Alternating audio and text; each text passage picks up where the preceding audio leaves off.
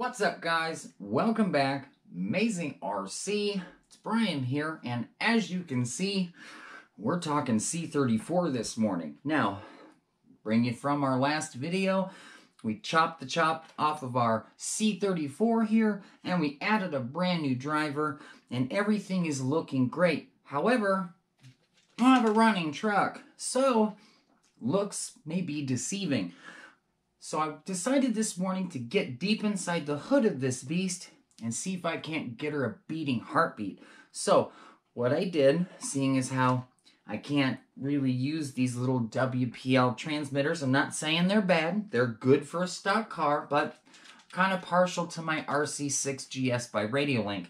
I've got every other vehicle in here on this one transmitter, and we're going to do likewise with this C34. So that leaves us with our first issue, which is getting all of that crammed underneath the hood. If you guys know, some of you C34 owners out there, they don't give you much in the under the hood department. It's kind of like a Honda Civic under here, if you guys know what I'm talking about.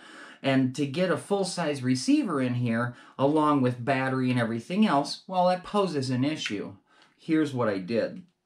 There's a little piece of plastic, kind of a divider in here underneath the hood. I got rid of that first. That allowed me to get that tiny little chipset ESC that I keep buying from Banggood. I threw that in there, basically Velcroed it to the bottom of the engine pan here. And then as you can see, I've got my little R6FG receiver in here, and I've got that Velcroed to the back wall. So everything's in here nice and snug. I've got all of the wires wrapped up, zip tied down, and then I kind of took my antenna wire from my receiver and wove it in and out of those wires. I don't expect this truck's going to go very far from me, so reception isn't that high of a priority. So, got everything stuffed on this side of the vehicle. That gave me just enough room for my little battery here. One of the things I did to save some room is I got rid of the on-off switch that comes with the little chipset ESC. You got this little on-off switch here. Well, when you're starved for room, you know, getting rid of stuff like this kind of helps out. So what I did was basically I took the right and left wires to my on-off switch and I soldered them together. Now what that does is when you turn on your transmitter, basically as soon as you plug your battery in, your truck's live. So it gets rid of our on-off switch completely. So here's our battery. We're going to plug it in.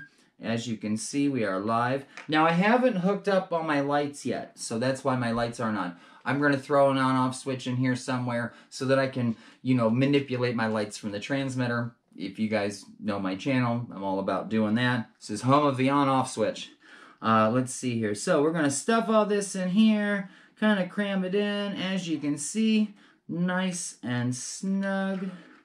Really snug when you can't get the hood down. The things that you got to look out for underneath this hood are these hinges. You got to make sure that nothing is in the way of these hinges. I'm telling you, there's no room under here. There we go. So, we've got our truck. It is now running, so we can take it out and play and have a great time. No, this is the real reason for this video.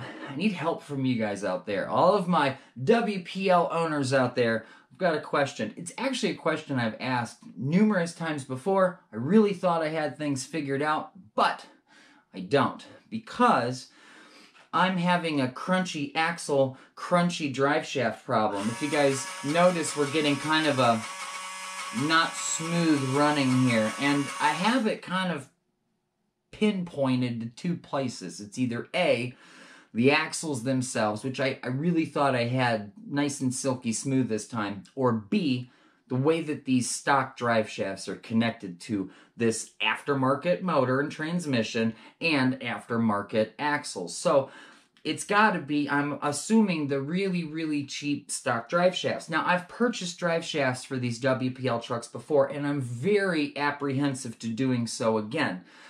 Because every time I buy drive shafts for these WPL trucks, they're horrible. They either fall out or, and I don't care, I've you know, Loctite grub screws, I've done all kinds of work, and I still have horrible issues. Maybe it's Brian at Amazing RC. If any of you out there have had any issues with drive shafts, help me. Tell me what I need to get so that I can get some good drive shafts. What has worked for you? And I swear I'll throw them in here. I'll get you guys a good plug, and we'll see if we can't get a good smooth operating C34. Now, I'm not dead in the water right now. I do have other axles. If you guys remember, we bought these really nice titanium axles. I just haven't installed them yet.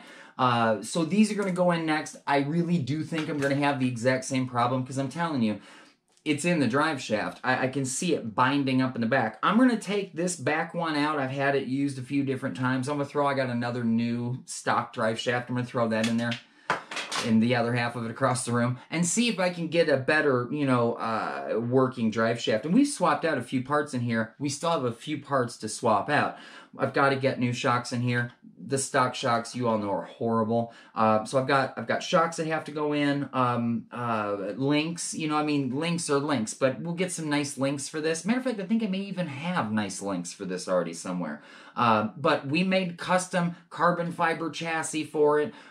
We've got the aftermarket steering servo. The truck's on its way. I mean, it looks great. We've already, you know, accomplished the look. So we just got to get a good driving vehicle. I'm not going to lie. I'm probably going to take this half-driving truck out somewhere and get a cool video with it because I'm jonesing for the C34.